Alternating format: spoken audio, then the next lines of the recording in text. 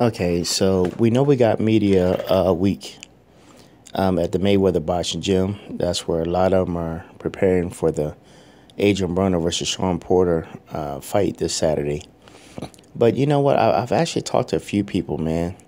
And you know, at one time, before Adrien Broner took his loss to Marcus Madonna, they were hailing Adrien Broner as the next best thing since Mayweather to take over and carry boxing on. Exciting fighter, brash fighter, flashy. Tried to do everything that Floyd Mayweather did.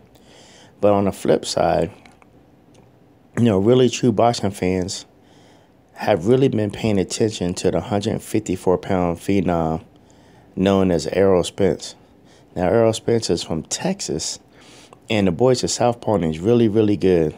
I mean, got a lot of championships, ranked #1 in the U.S. A's, and believe it or not, gave Floyd Mayweather some of the best sparring he's ever had, from what I was told.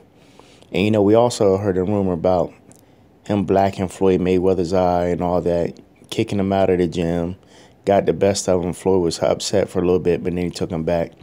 I don't know if all that's true or not, but one thing about it, Floyd Mayweather does have high hopes for Errol Spence, and even wants to see Errol Spence takes on Keith Thurman. But, you know, Keith Thurman has to come up to 154, unless Errol is planning on coming down to 147. I don't think he is. I don't think he can make it. But overall, what are your thoughts on Errol Spence?